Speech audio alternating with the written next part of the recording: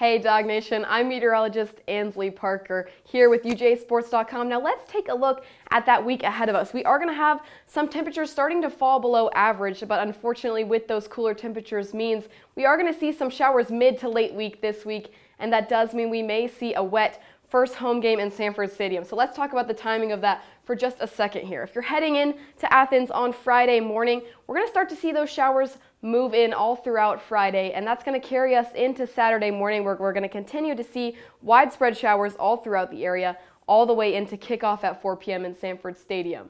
Now, if you're heading out on Sunday morning, we may see a bit of clearing overnight, but Sunday morning, again, that widespread showers are going to continue to move back in. Now, what does that mean for tailgating? Well, like I said before, temperatures are going to be a little bit cooler, but those showers might have some embedded downpours. So if you're tailgating, you definitely want to have your tent and your rain gear on you outside of Samford on Saturday.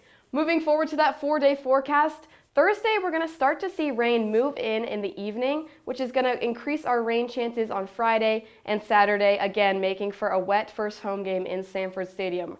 Rain's going to continue on Sunday, and temperatures are going to drop into the upper 70s. Make sure to follow both of us on Twitter to stay updated on these changing weather conditions.